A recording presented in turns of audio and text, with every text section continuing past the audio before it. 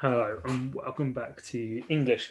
And this week we're going to be looking at different forms of poetry with particular styles in mind. Today we're looking at similes and how we can identify similes and use them in a poem.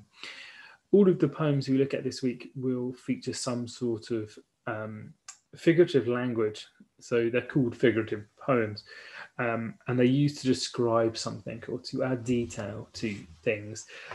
So we're going to have a look at the rule, which the figurative language revolves around, and then a poem that follows that, and then see if we can create a version of that poem ourselves using our own similes. So what our aim is to look and identify similes and to use them in a poem. First off, here's a simile riddle. Look at the answers below when they come up and think about what might be being described in the poem. As you go along, you can write down your ideas, and then at the end, I'll give you a multiple choice and you can think about which one you think it is. So, your first clue, it's as colourful as a rainbow. Second clue, flies as high as a kite. Flutters as softly as a snowflake. And fourth and final clue is with wings like fire burning bright. So your full set of clues. It is as colourful as a rainbow, flies as high as a kite, flutters as softly as a snowflake, with wings like fire burning bright. What are your thoughts? Here's some ideas. Does any of these narrow your choices down? So, this riddle actually is about a butterfly. And actually, this riddle is a form of poetry, as it is a descriptive poem, a figurative poem. It is describing something, not telling us exactly what it is, but by using similes. And the idea of this is to paint an image in your head of what it might be like.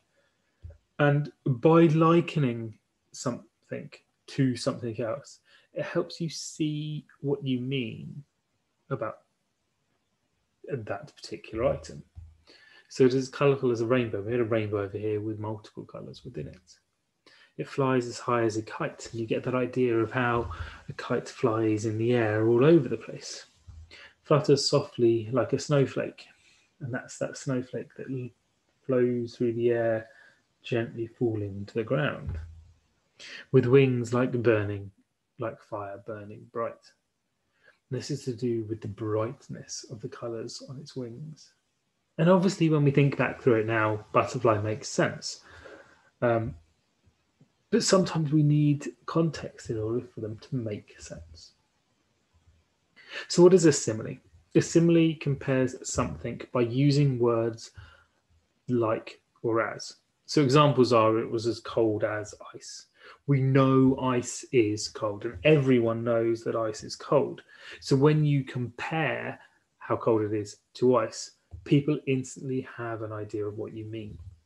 He's cheeky like a monkey, like this monkey. And we know that monkeys can be very silly and do silly things. Therefore, we understand what is meant by that.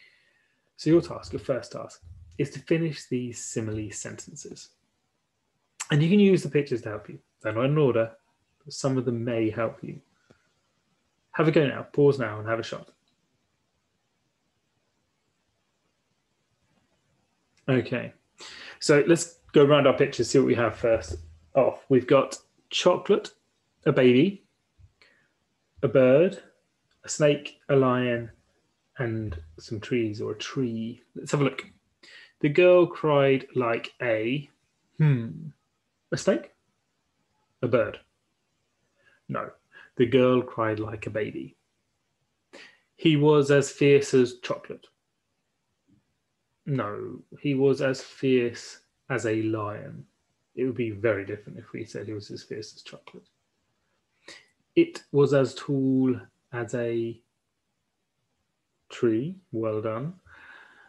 The traffic was long, like a. There's got to be one of these that is long. Which one's long? Well, chocolate doesn't look long. We've used baby. Birds aren't. Snake. And even if we look at the way the snake's tail snakes around, it kind of looks like a trail, a traffic jam as it winds its way along. It's a really nice one, that one. The teacher was singing like a bird. In my case, definitely not true.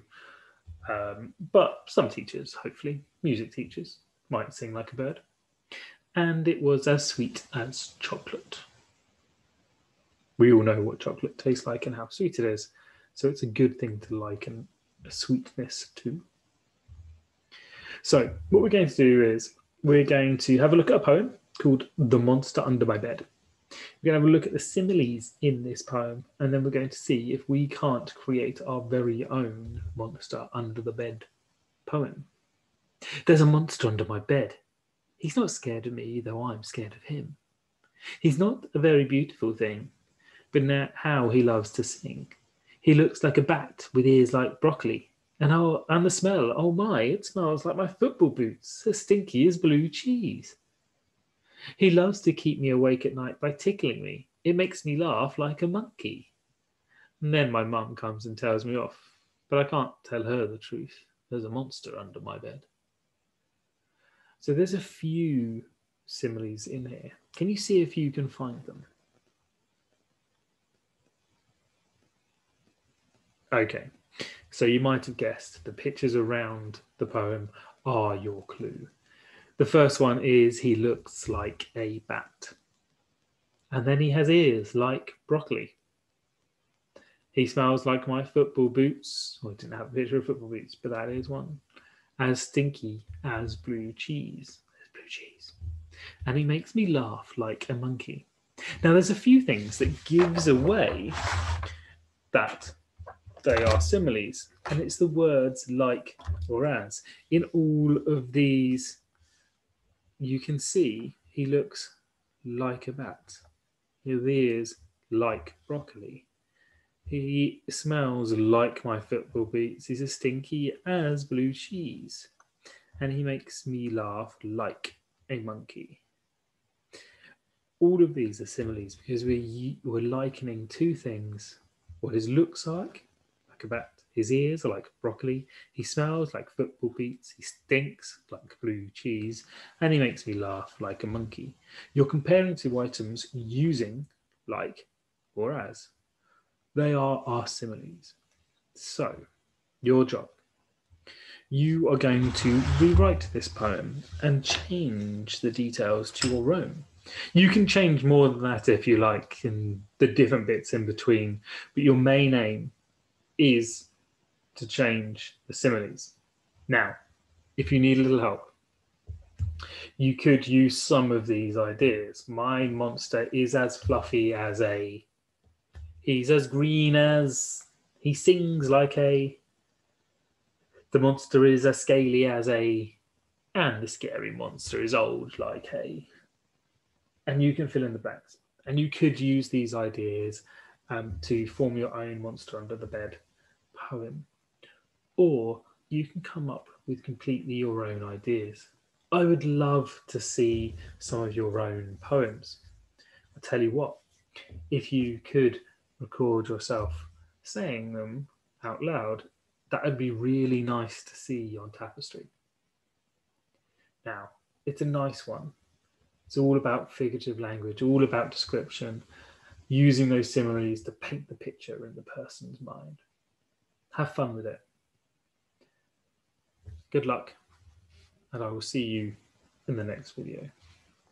Goodbye.